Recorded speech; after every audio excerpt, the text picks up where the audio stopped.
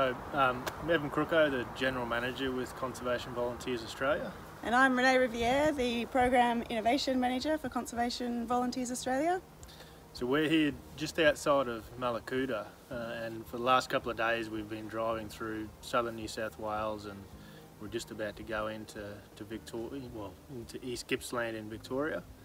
So what we've been doing is meeting with the whole range of land management agencies to get a bit of an understanding around what their needs are, where they're at in their recovery efforts, and how we might be able to assist them into the future. So the message is fairly consistent with a lot of them.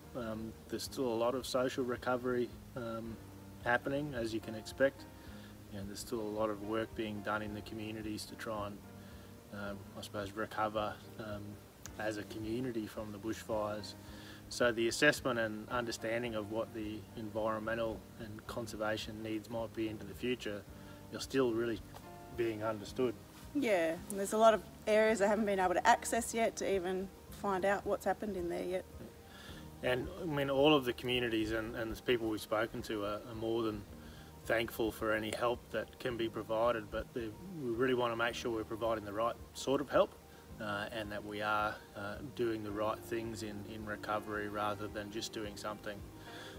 And so for a lot of those that we've spoken to, that planning is probably for projects that are going to occur in 6 to 12 months time. And things that you wouldn't expect are in places we visited yesterday. A lot of the nurseries burnt down, so there's actually not tree stock to go back in and replace projects that have been completed in the past.